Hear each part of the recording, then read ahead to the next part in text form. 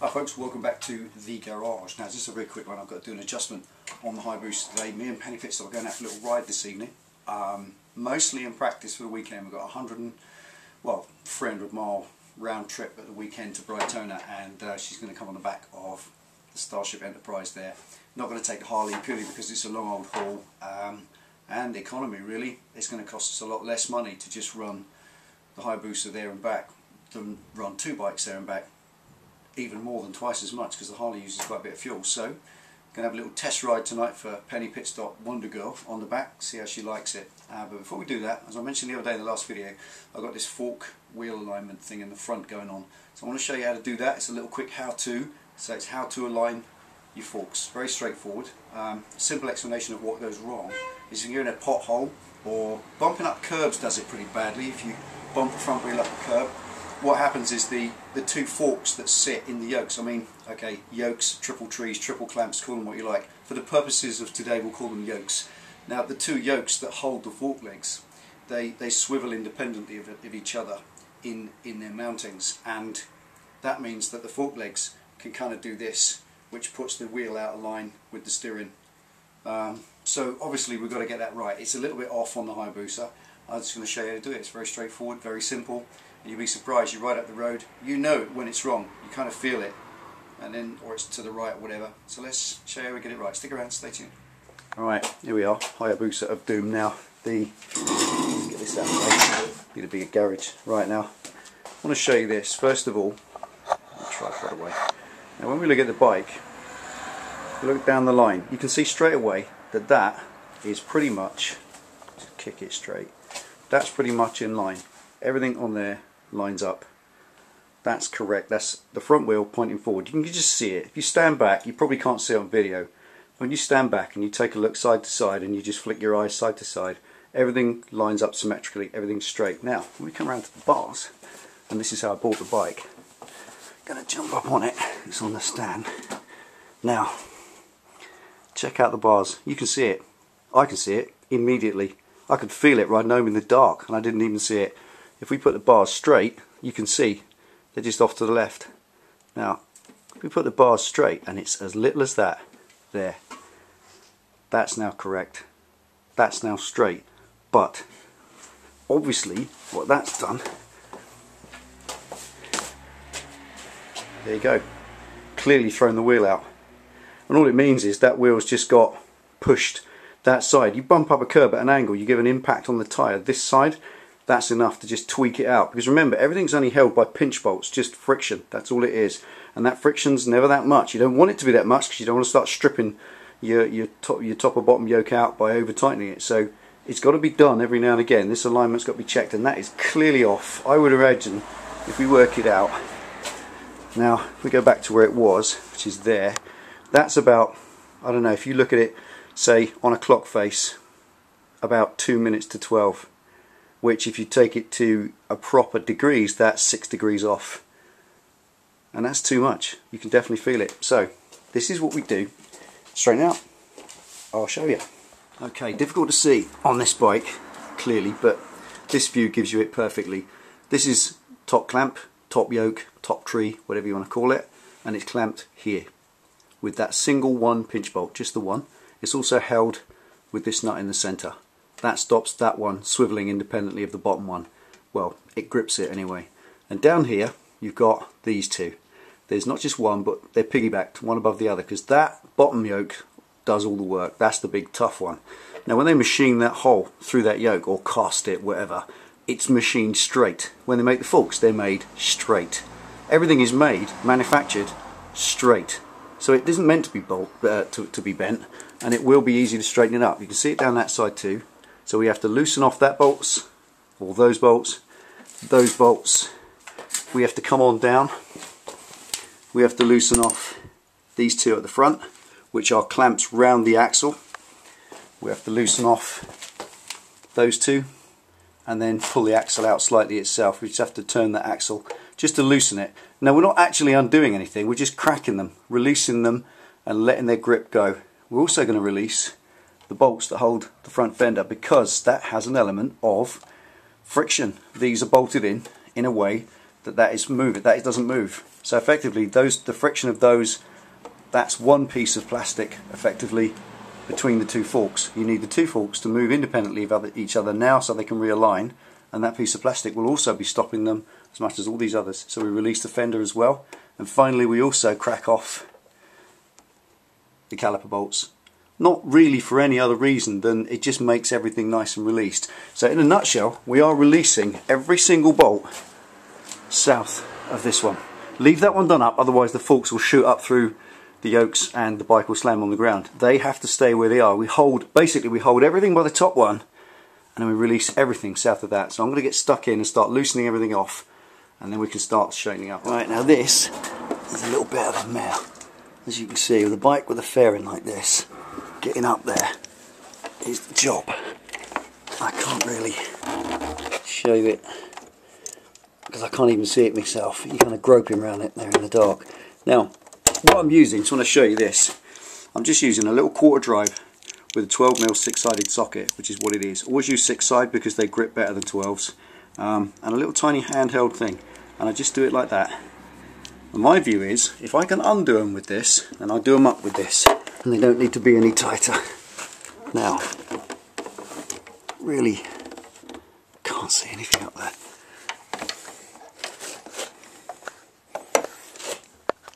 Right, there they are. Oh, dear. Anybody got some borrowers I can ask and lend? Okay. Right, that's got that one on. Now, if I can just crack that. There we are. That wasn't even tight. Typical. I've had this little mantra for years, and it's even stood me the test of time when I buy brand spanking new bikes that have been PDI'd by the dealer. You always find something on your bike that's not right. There. Now all I've done with those bolts, I've just backed them out, I would say no more than one turn. And the reason for that is you don't want them hanging right out because they only want to be loosened off. There. So the test is, nip up there with your fingers. If they move with your fingers, that's correct, and then just wind them back in with your fingers till they seat. That's that loose. Now do the other side. Okay, that's both of those backed off. Now these are the pinch bolts that pinch the fork leg, this fork knuckle, round the axle to hold the axle still. And they are never that tight. They should never be that tight, because the two bolts there between them have got enormous power, enormous pinching power as it were, and they don't need to be that tight. All you do is you do them up reasonably tight, then mark them like we do the old nail varnish trick. Because if you do these up too tight, you'll literally shear it here, you'll crack that. I've seen that happen, where there's just fractures across there, and that is a world of expense because you're looking at a new fork leg, or at least the new knuckle at the bottom. These shouldn't be any more than, I haven't touched these yet, there we are, just wrist tight. I have not that's it. If you don't do everything up, you don't hang off things like an orangutan all the time, you won't break things, you won't strip threads. Right, now, this is one of those special tools. You go and get a 24mm Allen key, great big enormous sort of socket thing you can buy, or you can use your common sense 24mm nut, which will just go in there. It's kind of a two-hand job, as they say, but all I'm going to use is a socket on that. It is two hands to get it. There it is. Oh, it's popped in. Right, let's put it down. Alright, got it now. Now what you do with the axle, oops, is probably back it out literally a quarter of a turn. All you're doing is undoing the thread from this side in there, just so that it's not tight and it isn't pinched, so that it's not under pressure. And finally, carefully not scratch your paintwork because it's not a rat bike.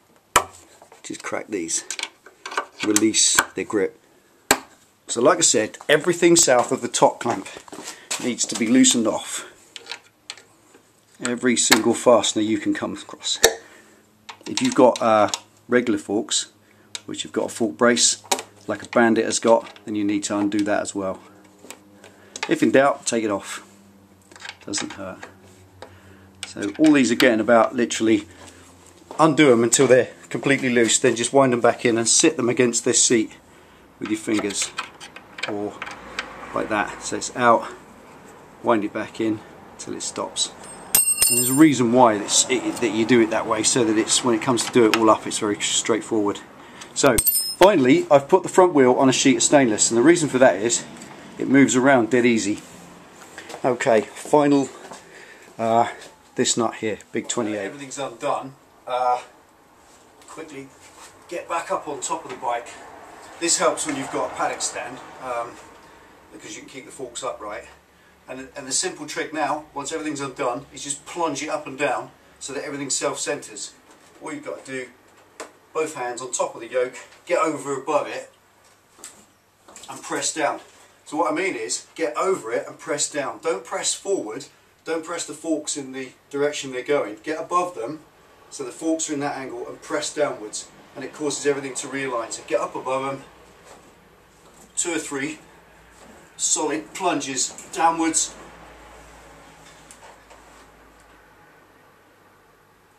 And that's perfect. Let me show you. Try and get up the top. Bars are about bang on now. There we are.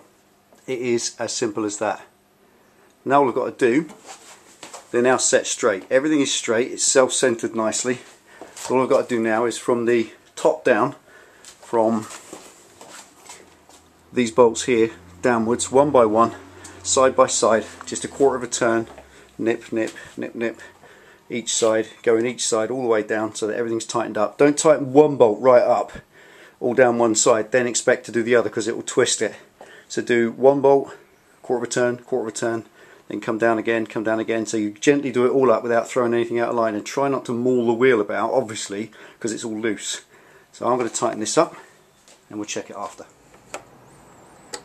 Right, now that's all the fasteners done up and checked. So, as you can see, that's straight, perfectly in line. You may not be able to see it exactly from here, but the little ridge in the centre of the tyre picks up perfectly with the headlight. That is completely in line. You're never going to get it exact by eye, but that certainly is exactly where it was. And they are now dead in the middle. Now got the key slot lining up with the little line down here in the fairing, which everything lines up. You've got the 2 little clock displays, the buttons, everything lines up straight line, whereas it was off. So there we are. So rear paddock stand is the best possible way, because if it's on a side stand, it ain't never going to work. It's twisted, it's hanging, gravity's going to pull it one way, it will fail. Do it on a paddock stand. If you haven't got one, get a friend to hold the grab rail and don't move. Get him to stand behind the bike, hold the grab rail and play statues for 10 minutes, because that's the only way. Plunge it up and down, it will central, and then your bike will ride straight up the road, won't go in a hedge. So there you go. Fork alignment. It ain't hard, is it? Just unbolt everything south of that top one and then do it all back up in order. It's very, very simple. I reckon you should do that to your bike once a year anyway. It's a simple task, doesn't take long, and it makes everything straight again.